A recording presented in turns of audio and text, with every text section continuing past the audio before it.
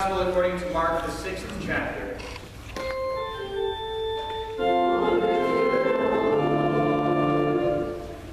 The apostles gathered around Jesus and told him all that they had done and taught. He said to them, "Come away to a deserted place, all by yourselves, and rest a while." For many were coming and going, and they had no leisure even to eat. And they went away in the boat to a deserted place by themselves. Now many saw them going and recognized them, and they hurried there on foot from all the towns and arrived ahead of them.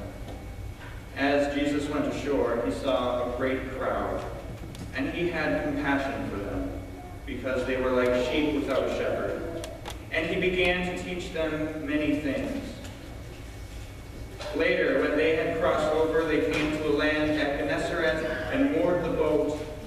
When they got out of the boat, people at once recognized him and rushed about that whole region and began to bring the sick on mats to wherever they heard he was. And wherever he went, into villages or cities or farms, they laid the sick in the marketplaces and begged him that they might touch even the fringe of his cloak.